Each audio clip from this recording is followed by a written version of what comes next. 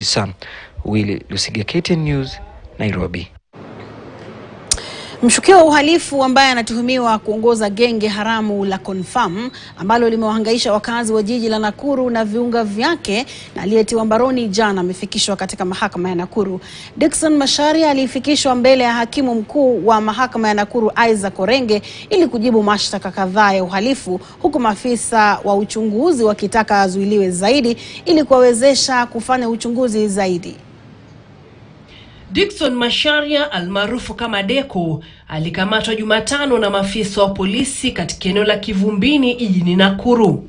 These are the things that we arrested him with: drugs, we have opiums here, we have laptops, we have the phones that are normally used for the Cofirm business, and also the packing material for the cannabis sativa. Alhamisi amefikishwa mbele ya hakimu mkuu wa Nakuru Kortini, huku maafisa wa ujasusi wakitaka azuiliwe kwa muda wa mwezi mmoja kwa uchunguzi zaidi.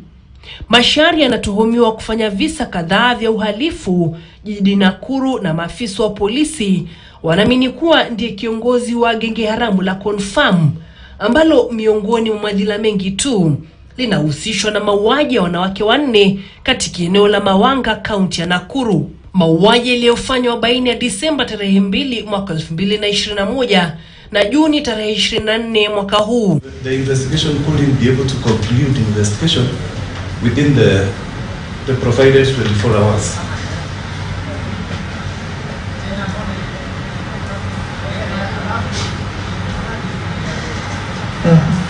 And by the fact that the suspect, Your Honor, is alleged to be the leader of the Cofirm group, if granted bail, might fail to appear in court or can even abscond. Mkuu wa mashtaka Oscar Limisi ameunga mkono ombi hilo, akisema kuwa kuachiliwa kwa Waithera huenda kukaitilafiana na mashahidi na vile vile huenda maisha yake yakawa hatarini. The criminal gang in Nakuru has been an issue of the public interest, Your Honor.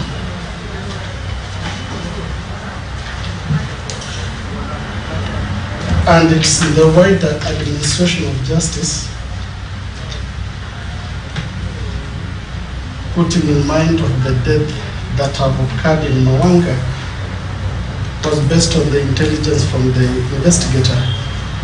So the more reason for continued detention is to prevent the committing of further crimes, Your Honor. Wakili wa Waithera David Mwongeri alipinga ombi hilo alilolitaja kuwa kinyume cha sheria, huku Jaji Orenge akitarajiwa kutoa uamuzi wake kesho Ijumaa. For 24 hours.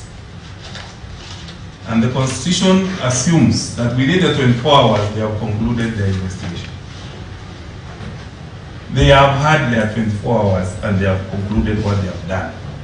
But in case, Your Honor, you want to allow them to continue investigating the accused person, the first option of him being made bond and attending the IO is what we prefer. But even if you were to allow them a luxury of 1 or 2 days, which is totally unconstitutional, we pray, Your Honor, that you can give them another additional 24 hours. Deliver this ruling tomorrow 8 prompt. Most of the night. So tomorrow is the 5th. Thank you, sir.